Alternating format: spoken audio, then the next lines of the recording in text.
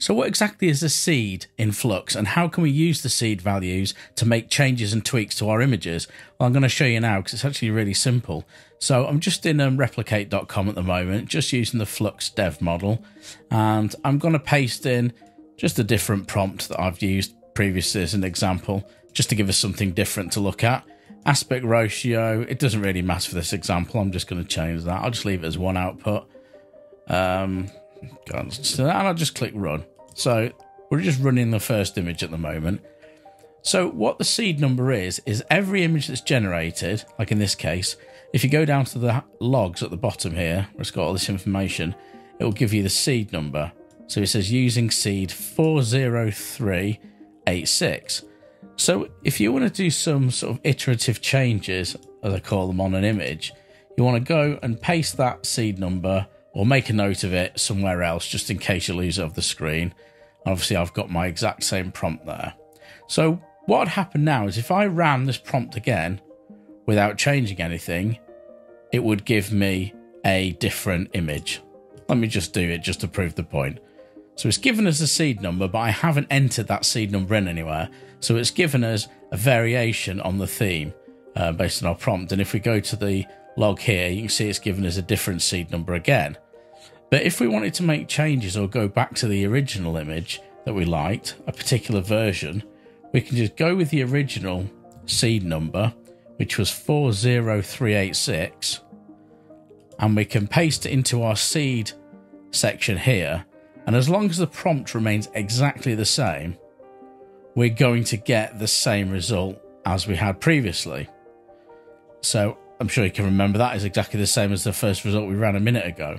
Now, even if there's one tiny change in the prompt, a full stop missing, an uppercase letter instead of a lowercase, it will make the image a bit different. But now we've got this locked in, so we've got a prompt and we've got our seed that's going to give us this repeatable results every time.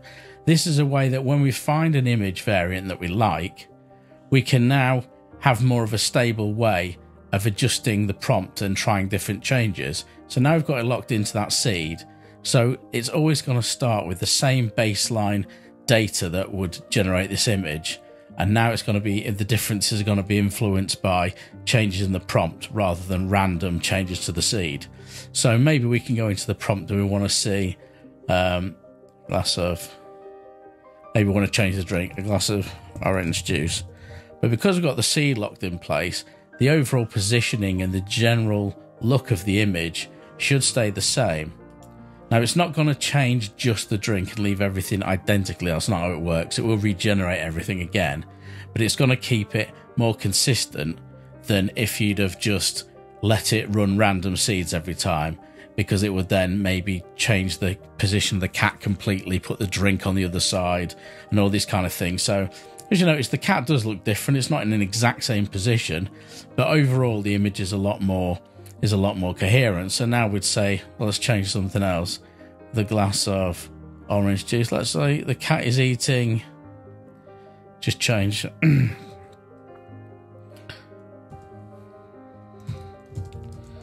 The cat is eating a plate of fish. And again, run that, and we've got the seed locked in. Kind of get the impression now.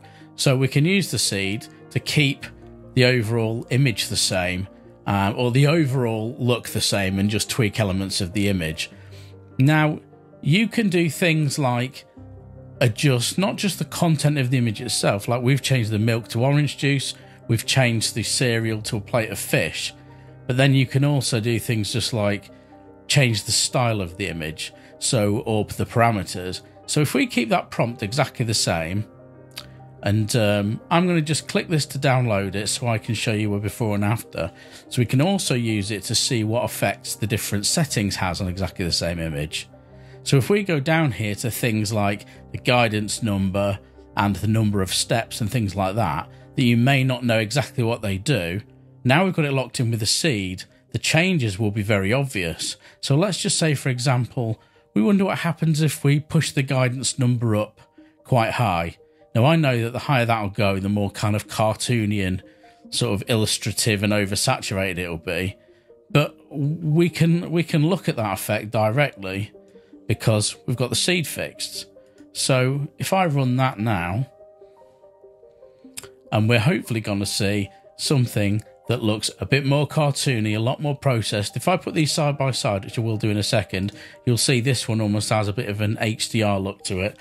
And whereas on the other hand, if I take this very low and run that again, we're going to see something that probably has a lot more of a realistic photography look. There you go. So less saturated colours, and everything's almost identical in terms of positioning and everything. And this is a really good way to see the difference between the settings. So this is how I personally like to use seeds.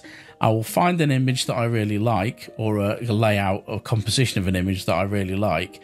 I'll lock it in with a seed, and then I'll go maybe changing the guidance number. The number of steps is potentially can add more detail and quality if you go higher, but it will also add more cost to the job. So 28 to 50, I find between 28 and 35 is always a good spot for general use.